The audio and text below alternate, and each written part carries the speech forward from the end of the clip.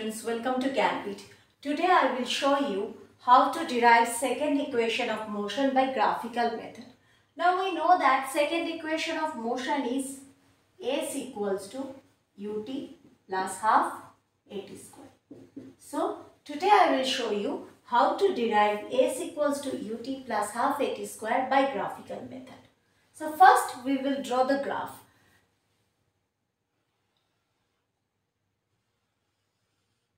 So here we use velocity time graph.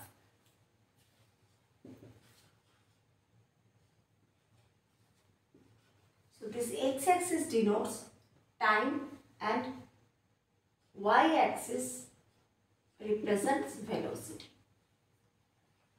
Now suppose a body is moving with initial velocity u and final velocity v. Now body starts moving from point A and reaches to point B. This is O. Now this OA represents initial velocity u. Now draw a perpendicular from point B.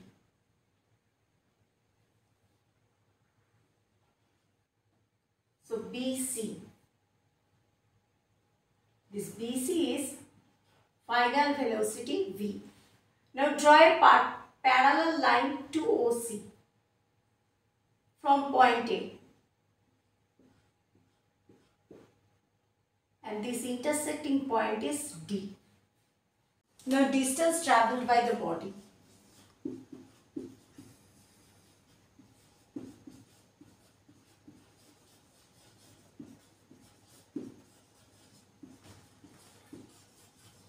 That is S equals to area of OABC.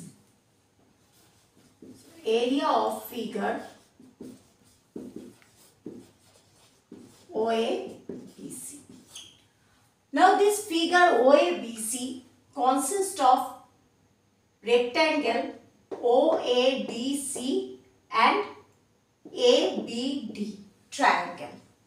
So area of OABC is equal to area of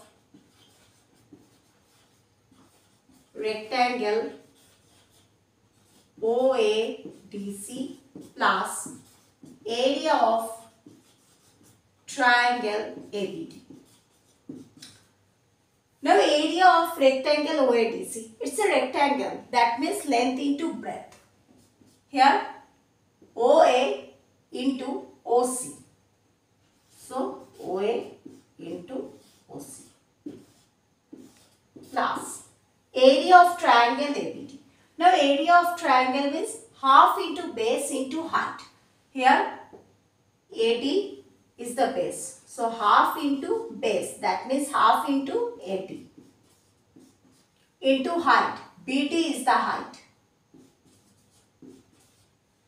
Now from this graph we can see that OA equals to u, initial velocity. So here we replace OA by u.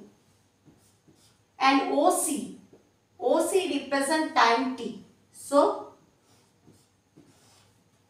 in the place of OC I write t plus half into AD.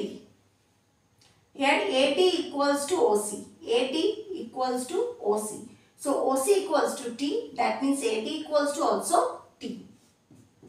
Now BD. From first equation of motion we get BD equals to AD. Now put this value here.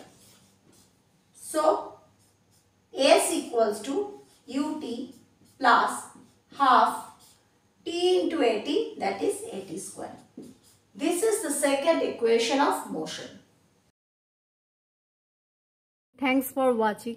If you like the video, please like, share and subscribe and click the bell icon so that you will get the notification of our all videos.